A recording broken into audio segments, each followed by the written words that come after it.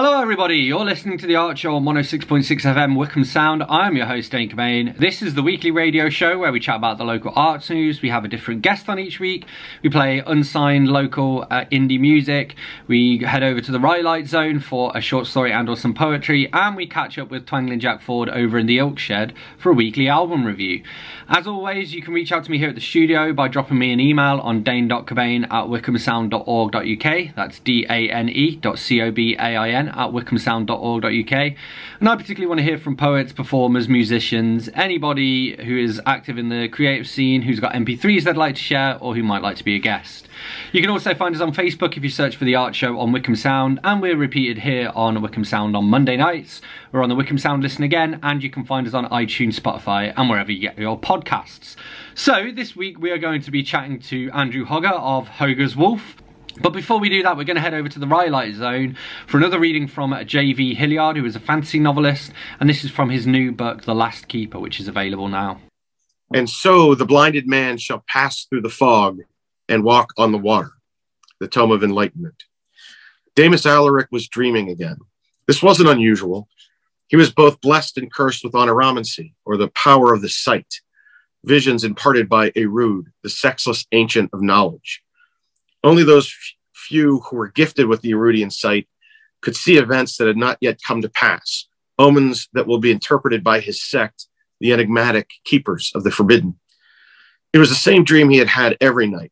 It would always begin like any normal dream, odd yet ordinary, vague and soft. Damus remembered the first dream, but he always remembered this, or he didn't always remember the first dream, but he always remembered the second, the one that arrived in the early hours of the morning and left him only after his ears and eyes were already open. He wandered through the fog, aching from the coldness of the sight, a damp chill pressing through his skin and into his bones, his constant companion since childhood. Damus shivered, more violently so than usual, but remembered to send his ritual prayer of thanks to Erud. He was much better at this in his dreams than he was during his waking hours. He paused for a moment to catch his breath and looked around. The fog seemed to have grown even closer, and when he lifted his hand unbelievably in front of his face, he could barely make out its silhouette. He took a couple of deep breaths, steadying himself and choking down the urge to panic. There was a sound from somewhere to his right, the cawing of a carrion bird perhaps, and the chilling touch of an unseen breeze that did little to blow the fog away. Gathering himself, Damus struck off, choosing the path almost at random. He walked slowly, carefully, expecting the ground to give way at any moment or for something to loom out in front of him.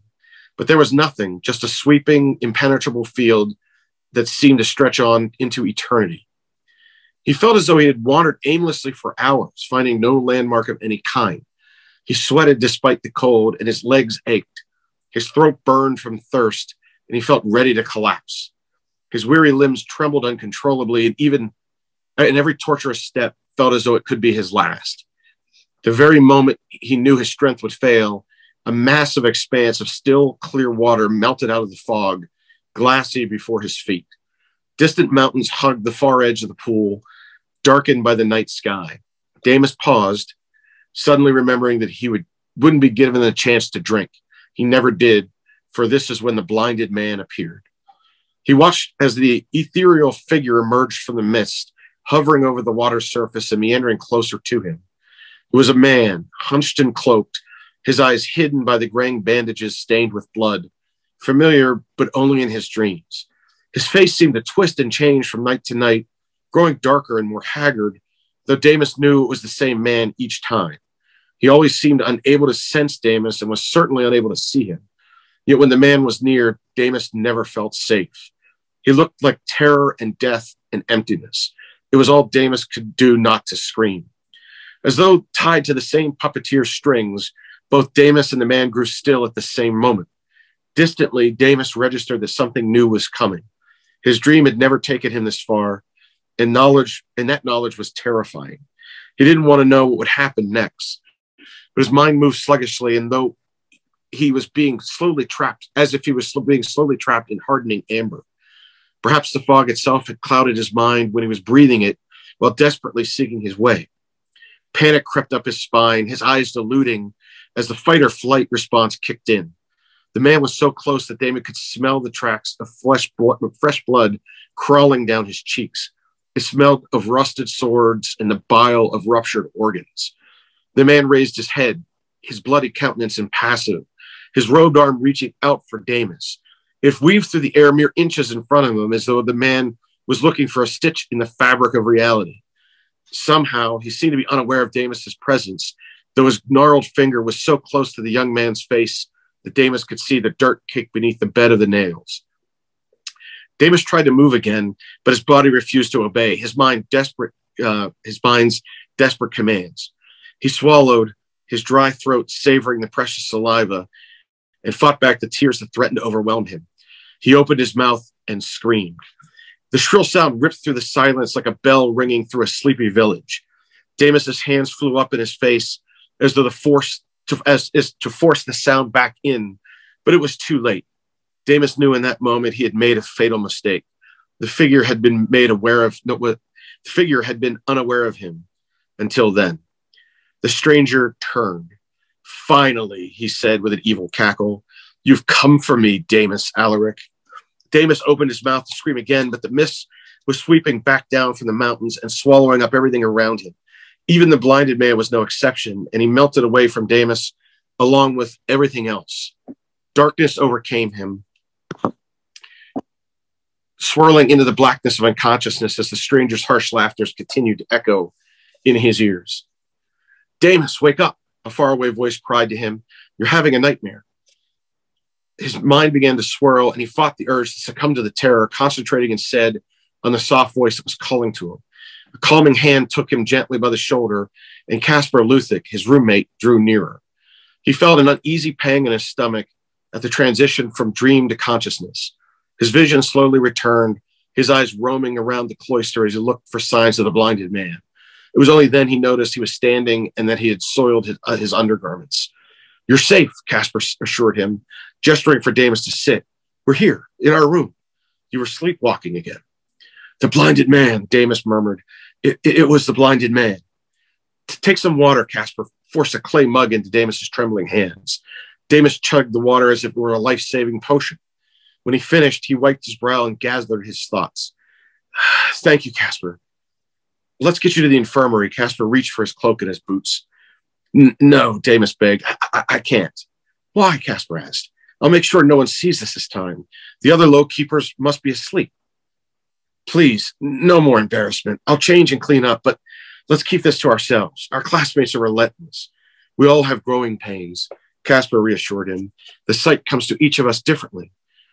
Damus found little solace in those words. The sight had cost him more than it had cost Caspar and the other low keepers combined. "Very well," Caspar relented. Let's get you cleaned up and get you back to bed." "I shan't sleep a wink more tonight," Damus confessed. "Precept Radu will know if you don't," Caspar said. "He always does. At least try." As Caspar quietly left the cloister to retrieve more water, Damus dropped to his knees and leaned heavily against the wall. He wept slowly, the specter of his prophecy lingering in his mind, and the words of the blinded man clutching at his soul. All right, that was J.V. Hilliard with an excerpt from The Last Keeper, his new fantasy novel. You're listening to The Art Show on 106.6 FM Wickham Sound. I'm your host, Dane Cobain, and this is The Altered Mindset with Same Street.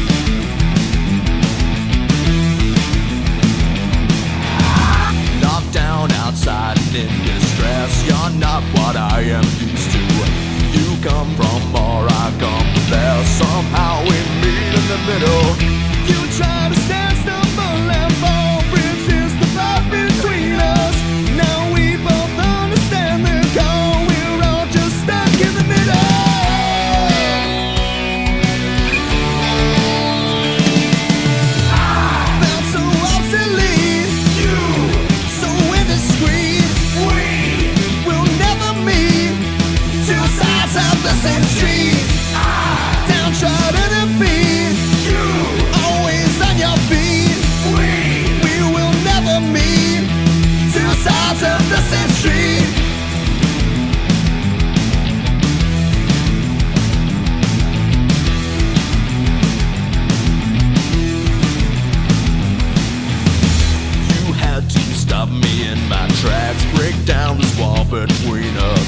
look far away to bring it back, so we're not stuck in the middle.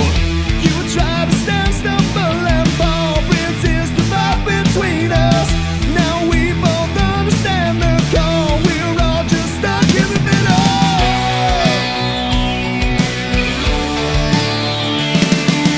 I felt so obsolete, you so indiscreet. We will never meet, two sides of the same street.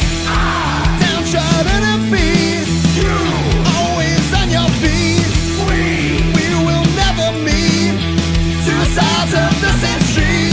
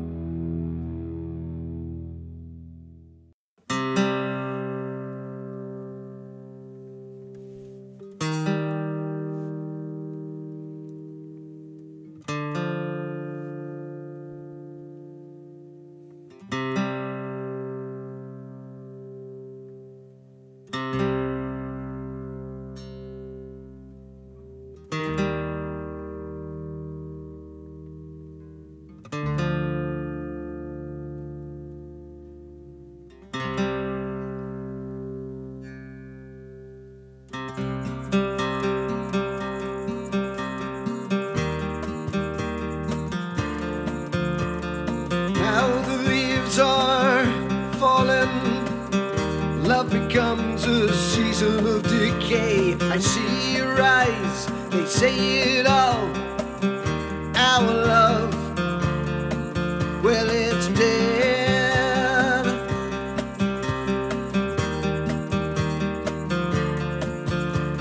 Song was sung so seductive, a careless mix of the destructive, carefree wrapped it in neglect. So cool and complacent, we shared a bed but we slept alone. Sat me on a throne of cold stone.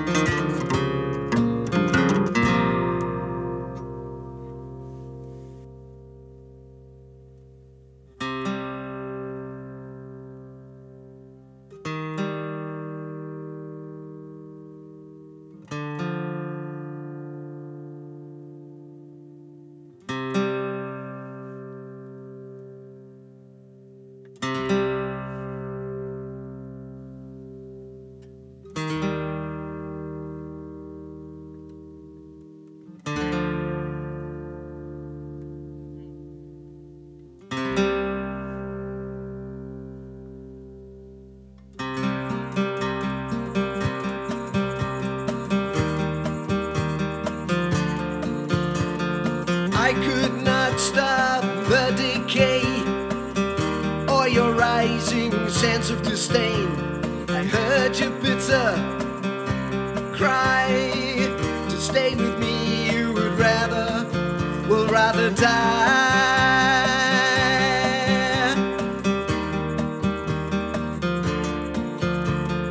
All that once was will never be. No matter how hard I could dream of love, well, the heart does tire. To find another it will conspire. And I see that look, it's in your eyes. Our love, oh, it's dead.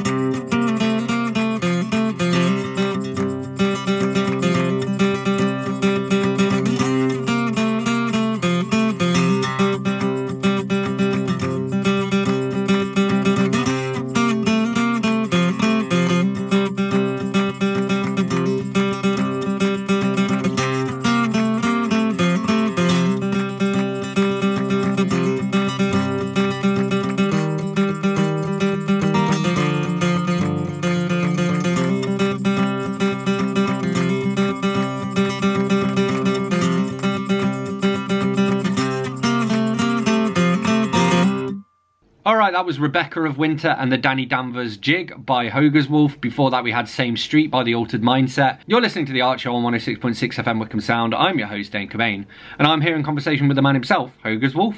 The first question is one I ask everybody. You may or may not have an answer for it, but it's what was the last book that you read and what did you think of it? It was the biography of Bruce Dickinson. From Iron Maiden. Iron Maiden fame. Well, I thought it was a great read. He's a pretty incredible guy for not your typical rock star at all. Done many things. So yeah, no, it was enjoyable, thoroughly enjoyable. Cool. He was easy to like, Yeah. unlike some rock stars. Yeah. Well, he's because he's a qualified pilot, isn't he? So he's taken the band on tour and flown the plane himself and stuff. Absolutely. I mean, he was involved in running a small airline. They were trying to put together a sort of massive Zeppelin type venture a wee while ago, but it doesn't look like that got off the ground. But Awesome. yeah, lots of flying stories. So yeah. Cool. So obviously one of the main things I want to talk to you about today is your music, and I thought a good place to begin with would be to ask how long you've been making music and where you got your start. Okay, I've kind of had two stabs at it. I started when I was about 12 or 13, playing the guitar. I quite early on got involved in a band which I was with for about 5 years, and we were starting to do things, get gigs. We did a Battle of the Bands back then, and we won our regional. And we're going, I can't remember whether it was a Southern or the actual final thing or whatever it was, but the lead guitarist at the time decided that it was too early in the morning to get up. And so we didn't go, which didn't sit well with me at all. And I don't think it was too long after that I left the band. I was starting to get more interested in folk music then, the band being, if you like, a new wave British heavy metal type of affair. And I was very much into the early Mark Bolan Tyrannosaurus Rex setup that he had. And so I went solo for a couple of years. But back in the heydays of the Spandau Ballets and the George Michaels, there really wasn't an audience for that kind of thing. So I gave up. And about 6-7 years ago, I was spending evenings a lot of the time on my own because my wife was practicing reflexology. And I thought, I can't sit here in front of the telly and do nothing. So I had a guitar. I thought, well, I'll just learn a couple of songs, just see how that goes. And I got the bug again, and I really threw myself into it. Cool. And that's it. Cool. And what instruments do you play? Because is that a mandolin behind you on the wall there? Yeah, I'm sort of in the middle of learning. I can do some basic rudimentary stuff on it. Yeah. But it's difficult because I've got fat little digits, and squeezing them into that little fretboard is not easy. So yeah, I play that a little bit. I play the bass in a rudimentary style, as most guitarists can. Yeah. Just sort of following the root note kind of thing. I play a little bit of flute. Little bit of penny whistle. Again, it's rudimentary stuff, not to a particularly good standard, but enough to put on a recording as a bit of extra melody. Cool. And in terms of your recording, I wanted to ask what your recording process looks like. So, let's assume you've written a new song and you're ready to record it. Can you tell us what the recording process looks like from sort of start to finish? Yeah, well, I've got a home setup. I use PreSonus Studio One. I've got PreSonus interface 1824C, I think it is. So I basically will start with the rhythm guitar track, because that's really what I am. And then I build the song around that, whether there's percussion to be put in it. I'll add the bass, vocals, lead guitar, sometimes a bit of flute I've put in. And then the lead guitar is sometimes last, sometimes the vocals are last, but they're the two last bits that I do generally with a song. Cool. And like in terms of your sound, how would you describe your sound? It sounds as though you've got quite a few different influences going on. Well, it's the bands I listen to are from the 70s. It's predominantly folk and prog rock. So I guess, it's a sort of folky kind of thing that I do that's kind of got a proggy thing going on, because I tend to write longer songs, and they're not particularly dancey or anything like that, and they're not verse chorus bridge chorus affairs. They tend to be passages that you move through. So yeah, that I mean, I don't like to put a label on it, but they're my influences, and I'm sure that those influences come out in how I sound. Yeah, for sure. So it's interesting. Would you say that, like, I mean, is storytelling a part of what you do? Because I mean, one of the songs you sent to me, for example, is actually inspired by Rebecca by Daphne du Maurier. So it's kind of almost taking a story and setting it to music, I suppose. Yeah, absolutely. I mean, take another song, Aoife. That's the inspiration for that was the Ulster Chronicles, which is folklore, the legend of Cuchulainn, and Aoife is one of the characters from that. The White Hare, which again is a folklore story. So yeah, I would say storytelling is a big part. Cool. And do you start with lyrics, or do you start with the music, or does it kind of depend? I write lyrics and I write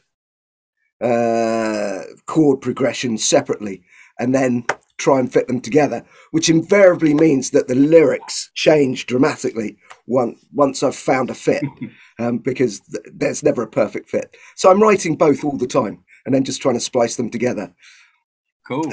It's very rare that I'll write a song and then get lyrics for it there and then, although I did do that with a song of mine called Miss Monagle and I. So yeah, that's basically how I do it. Cool. And one of the things I wanted to ask, which I've asked quite a few people, because it's obviously sort of the elephant in the room, which is COVID. So how has COVID affected your music, if at all? If anything, it was a positive thing because I had more time on my hand to practice, to write. So yeah, during the first lockdown and the second lockdown, it gave me more opportunity to devote a bit more time to it. And it got me involved in things like Open Mixolate, which which is a great platform to put your music on and get a reasonable feedback on it. Yeah. So yeah, positive. I know. I was going to ask you about that group. I mean, how useful has it been to you, and what reasons would you give to people for why they should join it? Oh, you make great contacts, and when you've got contacts, it opens up more possibilities for getting gigs, which is, at this level, really difficult to come by. Especially if, like me, you do a lot of your own songs, and they're not necessarily mainstream sounding kind of things. They're a very welcoming, open bunch of people. There's no backstabbing or negativity, which you get on some sites where, let's say, some people rate themselves as songwriters and then feel that their opinion is worthy of being enforced on yourself, and it's not always a positive response. But with Open Mixolate, I mean, as they say, any standard, they're open to it. It's a great site for any musician to be part of. I mean, I suppose that reflects open mics in general, because you do sometimes go along to one and they all have their own different vibes, and sometimes you do go to one and it feels almost like competitive and everybody's trying to one up each other, and then you'll go to others where it's like people just want to see people having a go as well. So I suppose it's like online open mic groups are kind of similar to offline open mics in that respect. Yeah, absolutely. You're absolutely spot on in terms of open mic nights. There are some that are full of people that think that they're on the road to something that they're not, and that you're just taking up valuable time that they should have. Cool. So one of the questions I wanted to ask you, and you kind of touched on this, because I wondered whether, do you only play originals? Do you play covers as well? And if you do covers, what makes a good cover? I do some covers. I only really do ones that I like and I think fit in with my sound. Yeah. So, I mean, one of those would be Lady Eleanor by Lindisfarne. A long forgotten song, not particularly mainstream, but it fits very neatly in with what I do. So yeah, I will do covers, but I'm not a covers act. Yeah. And so if someone shouts Wonderwall at me, I've got no idea how to play it. Yeah. Yeah. I'm sure it would not take long to learn. But I just see that as a way. I was going to say, as you say, that makes it definitely a challenge to get gigs, because again, I mean, I've talked to a few different artists, and some people are very much along that line of they'll play a lot of crowd pleasers and maybe slip in one of their own originals here and there, and they tend to play a lot of things like just like what I would call like, I don't know, like an old man pub, where it's like the music is almost just background music, and I think it's very different when you're playing original tunes. Like people who go, the kind of events that you get booked at, I'm sure people go along to listen to the music and to be exposed to new things rather than just to have somebody playing an Oasis cover in the background while they're having a pint, Well, I mean, I get a mix. I mean, I'm not gigging prolifically, but I do as many as I can, and it's a mixed bag. And you have to take the good with the bad, the bad. And when I describe myself as not a covers act, I'm not knocking covers act. I think you very much have to do what you enjoy. And if you enjoy covering other people's songs, and I know some people that are really, really good at it, and they're a great act to see. It's just, I don't enjoy doing that. Yeah. But in terms of the level that I'm playing at, it needs all sorts. But if you're doing originals, it's a slightly tougher to get the gigs. But I do okay. You're listening to The Art Show on 106.6 FM Wickham Sound. I'm your host, Dane Cobain. I'm here in conversation with HogersWolf. And this is one of his tunes, Mrs. Monagle and I. I think that's what it's called.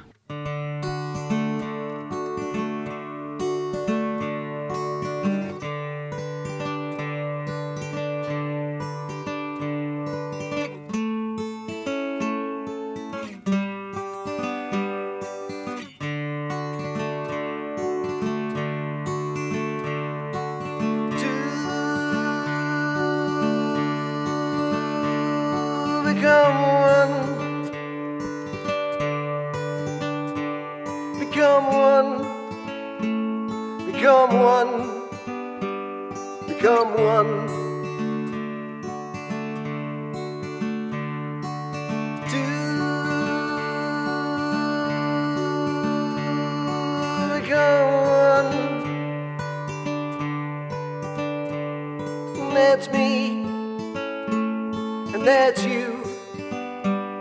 Become one. Through all the changes, we grew as one.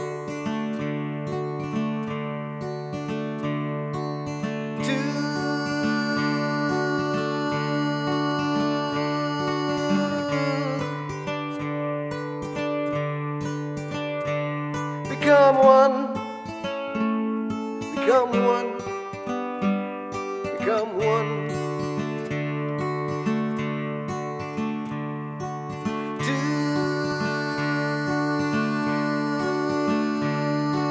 become one. Well, it's me and it's you. Become one.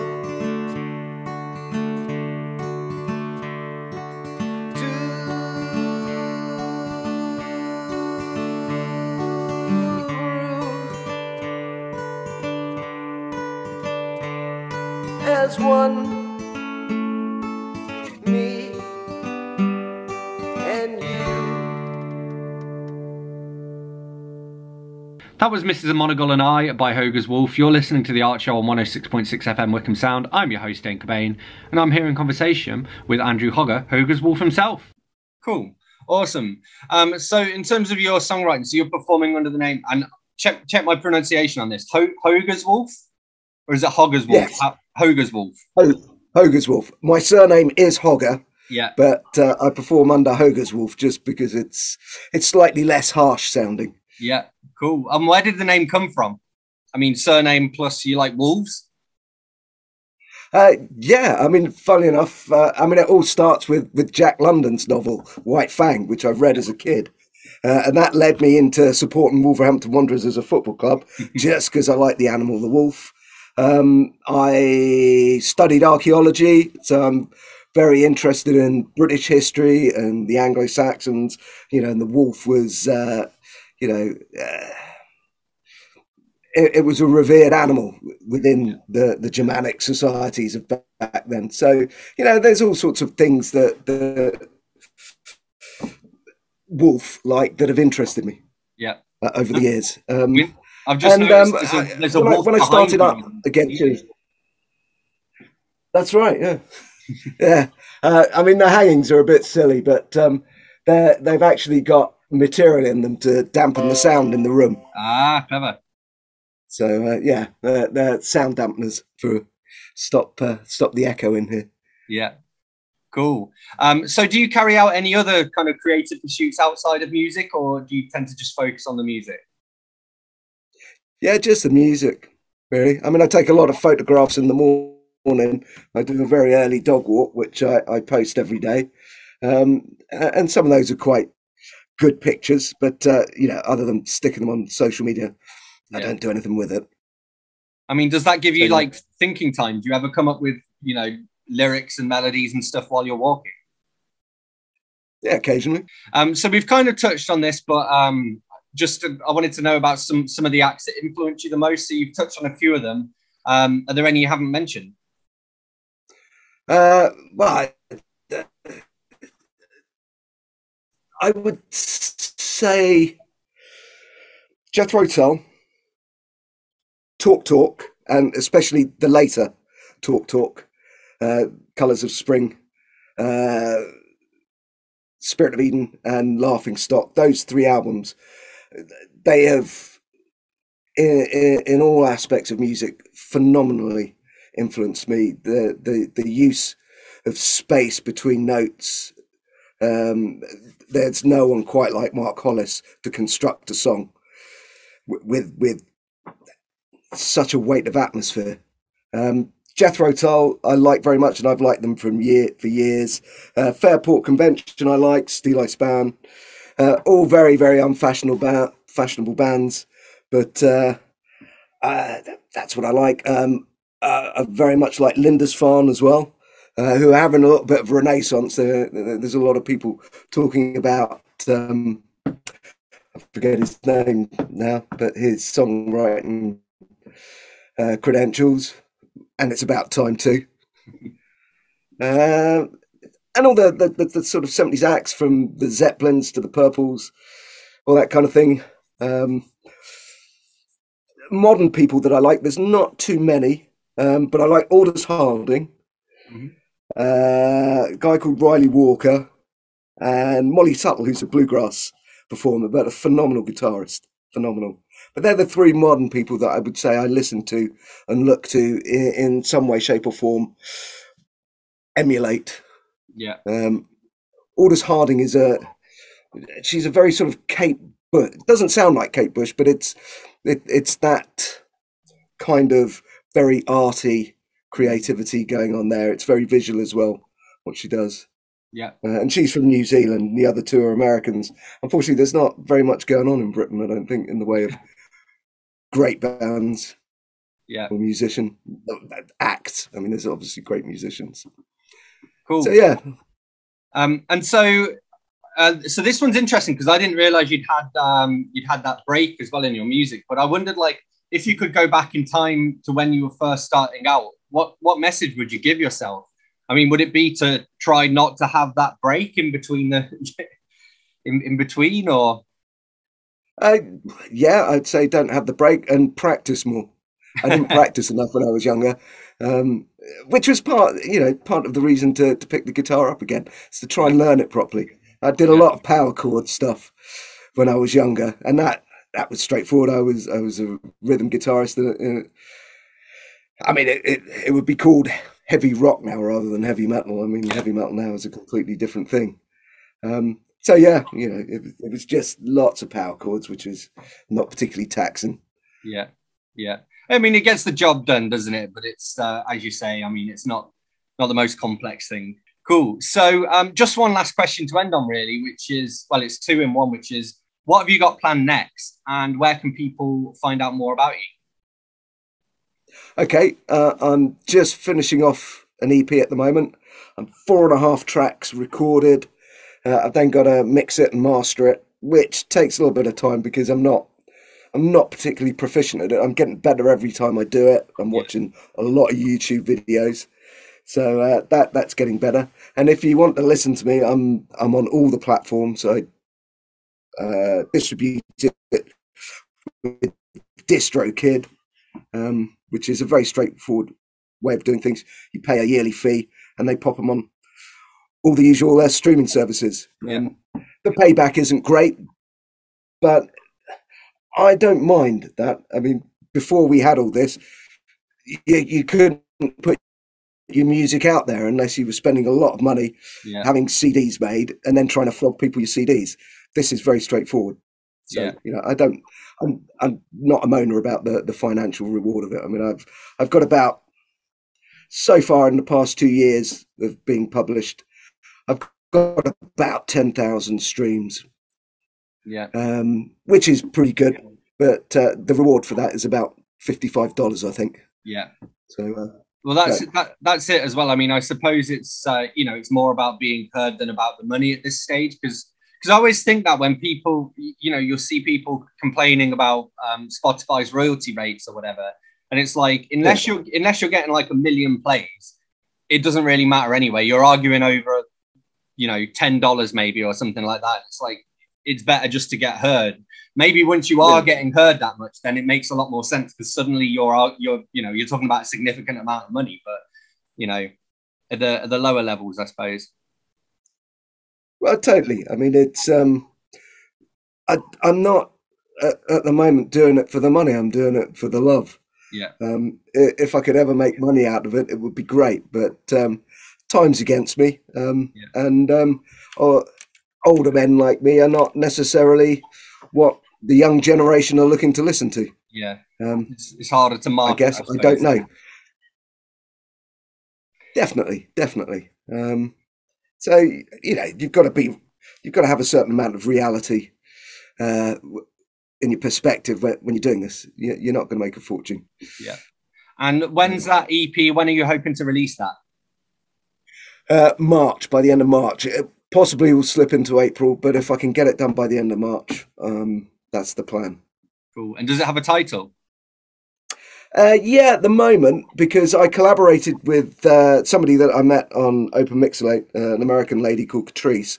She wrote the song. She gave me the chord loop, as it was, and the lyrics, and I just within the key.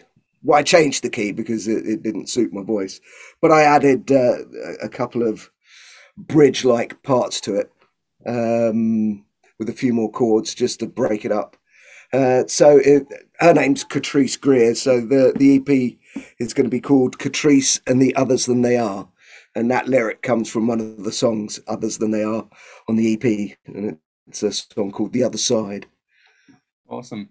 Cool. So we'll look forward to that in March and possibly April. Big thank you to HogersWolf for joining me. You're listening to The Art Show on 106.6 FM Wickham Sound. I'm your host, Dane Cobain, and this is HogersWolf with Aoife.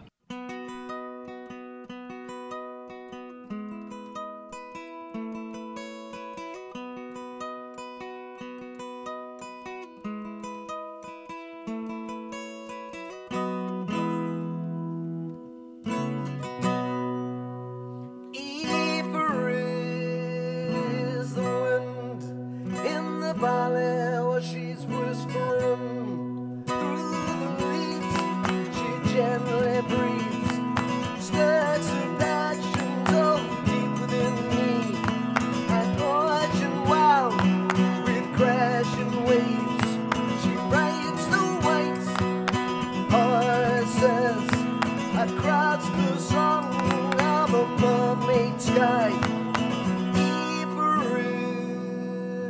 is a storm, and Eva is the wind, driving never changing skies through the night. Whoa, she gently screams, reclining in cloudless climes, sister of schedule. She plays all my desires and reaches deep into me.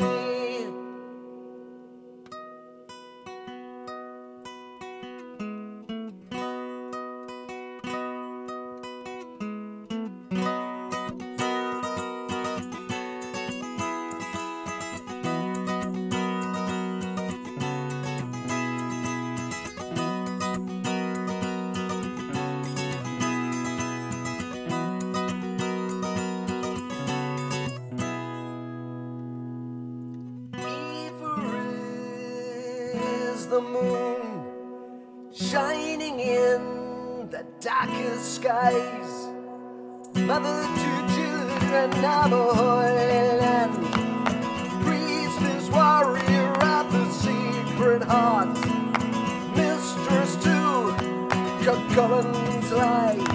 She rode the storms from a winged isle, through the barley hill her heart beat.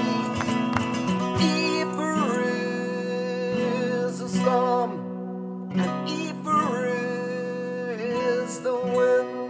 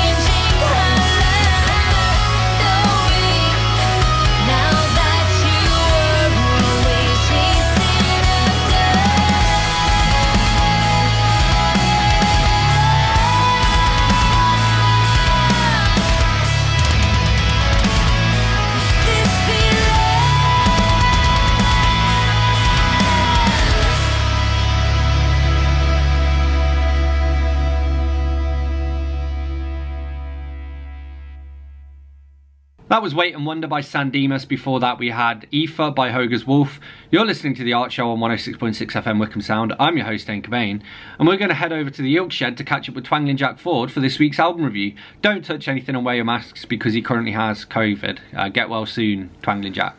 Mott the Hoople, Mott. Mott the Hoople were a rock band. We didn't have genres back then, but we did have a radio programme called Your Mother Wouldn't Like It. And Mott was something your mother would not like. They were a bit like the Stones meets Dylan and the band. They were a popular live act and famously did a tour with Queen as a support act, but they never really captured the live act on record and never became household names.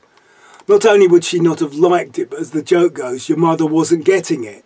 So they split.